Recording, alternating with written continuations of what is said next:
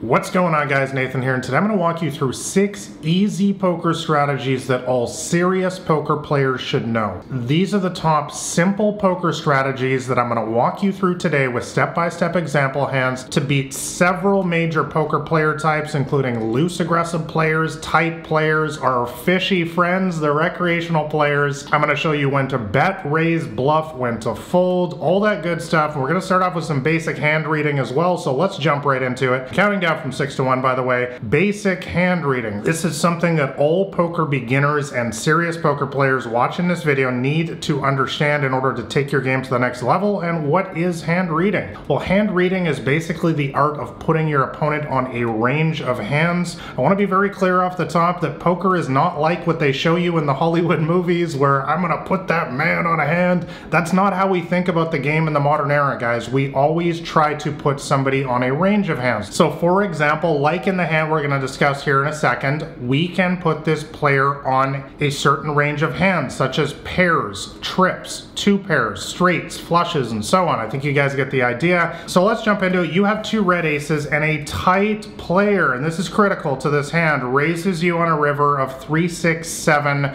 8, 10. And that's a rainbow board, meaning that there's no possible flush on this board. Now, we're going to assume earlier in the hand that you raise pre-flop, very standard with a hand like pocket ace is the best hand in the game, and you probably bet the flop, you got called, you bet the turn, you got called. Now you're betting again on the river in order to get the maximum value. Guys, I can tell you from my 10+ years experience as a professional poker player that when a tight player raises you here on the river, they always have something that beats 1 pair, and that's the only thing that matters here, guys. A lot of people get really wrapped up with a big pair like pocket aces here, but at the end of the day, pocket aces is 1 pair on this board. So if this player has 2 pair, a straight, a set, which means 3 of a kind, or anything greater than that, they are ahead of us, and that's the only thing that matters. So when a tight player raises you on this river, let's put them on the range they're going to have. They're going to have pocket 3s, pocket 6s, pocket 7s, pocket 8s, or pocket 10s. All of those hands are a set or 3 of a kind, which is better than our hand. Or they're going to show up with a straight. As you guys have hopefully noticed on this board, any 9 on this board makes a straight. So hands like ace 9, jack 9, 10 9, for example. Guys, a lot of people will mistakenly talk themselves into making the call here by trying to convince themselves that this player has pocket kings, pocket queens, pocket jacks, or maybe they just have a hand like king 10 or something for top pair. Guys, you need to understand that tight players don't play those hands in this manner, and that is why it is so critical that you understand the player type when you are employing hand reading at the poker table versus a loose and aggressive player like we're going to discuss in a second, or our recreational player fishy friends. They will be raising with those hands in this situation, but versus those tight passive players that you see everywhere in today's games, those players simply do not raise rivers here without 3 of a kind or a straight. So in this situation, yes, you should be throwing away your pocket aces. Alright guys, let's move on to easy poker strategy number 5, and that is understanding all about flop continuation betting. Guys, this is your bread and butter strategy at the poker tables, and it's literally a money printer in today's games. I'm going to walk you through some simple math so you understand this better. So first of all, a C bet in poker is a continuation bet. We're going to assume that you are raising pre-flop the vast majority of the time. I've discussed that in many videos here on the channel, and therefore you're going to make a bet on the flop whether you hit the flop or not, and that is crucial the large majority of the time, and we're going to bet a small amount, and I'm going to walk you through the math in a second on why that is so profitable. So for example, you've got ace king offsuit, meaning 2 different suits. You raise it up pre-flop, you get 1 color, flop comes down with a 10, 5, 4. So obviously not a good flop for our hand. I don't need to tell you that if you played any amount of poker. This is not the flop we're looking for with ace king. However, we need to realize that our opponent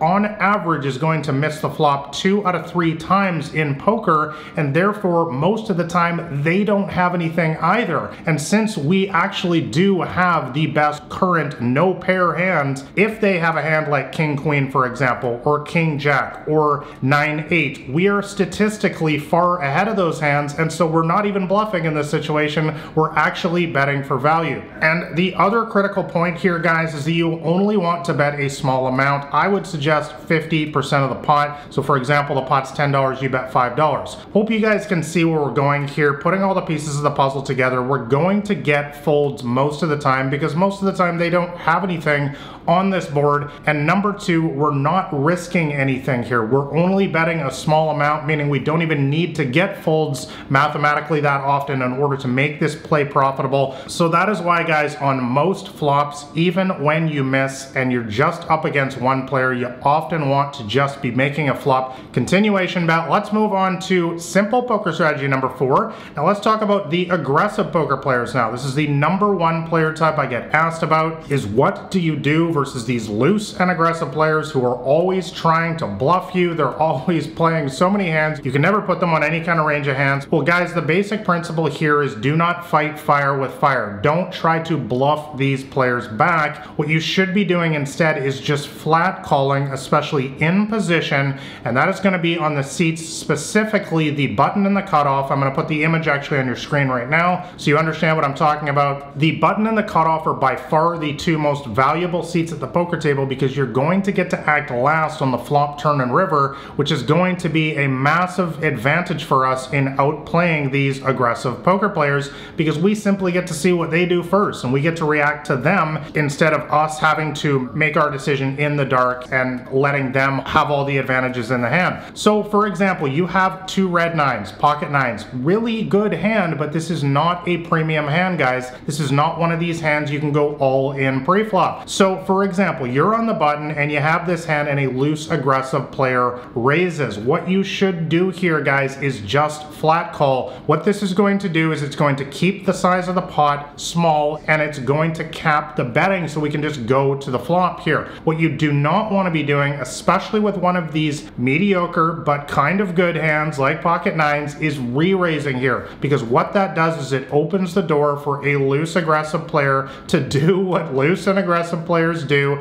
and that is to bluff you back and put you in a rough situation. So guys, the best way to play against aggressive players is often to just let them hang themselves, let them do what they do best, just let them bluff off their chips. Just call pre-flop, often just call after the flop as well, and let them just keep bluffing at the pot, because if you try to bluff them back, often you're just going to get two possibilities, neither of which is good for you. They're going to bluff you right back, which puts you in a bad spot, or they're simply just going to fold their hand, and if you have something good like pocket nines, that's not a good outcome for us. Alright guys, let's move on to simple strategy number 3 now. Let's talk about another player type now, which is the recreational players, who I lovingly refer to as the fish. Alright guys, so you've no doubt encountered these players in your games before. They play way too many hands, they chase every single draw, and they don't fold anything. They love to call, they love to play the sheriff, that's what they do. They're just there for fun. These are the players we make the money against in poker, and we don't make money by trying to bluff them. So for example, you've got ace queen offsuit versus a fish, and by the river the board reads king jack 7 4 6 with no possible flush. Guys, what you should be doing in this spot is checking and giving up. I know it's painful. We always want to try to win every single pot, but guys, all serious poker players, all good poker players know that you simply can't win them all in poker, and especially versus this particular player type, you're just gonna get looked up by a hand like king 8, jack 9, 7 5, ace 4, 9 6, on and on. Guys, you already know that these players play all of these hands and so many more, and they're not folding anything. These players don't fold bottom pair. So guys, do not shoot yourself in the foot and put yourself on tilt at the poker table by trying to bluff the players who don't fold. Just check and give up in a spot like this. Maybe they'll check behind and your ace queen is good, but don't dig your grave any further in spots like that. All right, let's move on to the flip side now, number 2 of how to play against the recreational players. Now we're going to talk about a situation where we actually have something, and what you want to be doing is value betting big versus the fish. Now let me explain a value bet first. This is a situation where we have a strong belief that we have the best poker hand, and since we know that fish play almost everything, as we just discussed, we don't need a whole lot in order to have the best hand. We're going to talk about a situation where we have top pair here, so we know that fish are calling stations. They call with any hand. So you've got king queen offsuit, and by the river the board is 10 queen 4 7 3. Once again, no possible flush. Guys, guys, what you should be doing in this situation, in direct opposition to the previous hand, is you should be betting big. I would suggest betting 80% of the pot, even bet 100% of the pot. Sometimes I even overbet, especially if I have them on tilt. I have an entire chapter on that, by the way, in my first poker book, Crushing the Micro Stakes. I'll leave a link to that in the description below if you want to check that out. But guys, let's run through all of the hands here that are going to pay us off, that a fish, a calling station, will happily call us with here, and hands that they certainly play as well. These would be hands like Queen Jack, Queen 9, Queen 8, Ace 10, King 10, Jack 10, 10 9, 10 8, Ace 4, 5 4, Ace 7, 8 7, 7 6, Ace 3, Pocket Jacks, Pocket 9s, and Pocket 8s. Guys, there's even more hands. I could go on and on. This is the reason why we want to make a strong value bet versus these players. Once again, we already talked about these players do not like to fold, all right? So we want to bet big here. We want to understand that versus this player type, because they don't like to fold, we can get away with a much bigger bet size than we can versus the tight players, the regular players, who you're no doubt more used to playing against. The other thing is we need to realize just how many hands we're ahead of here, which you can already see from this short list of their range that I've created here. There's a ton more hands that they will call with that we're ahead of. So guys, in situations like this versus the fish, when you have top pair, bet big for value. Do not let them off the hook. All right, let's move on to the number one simple poker strategy that all serious poker players should be using these days, and this is something I've been mentioning for years, guys,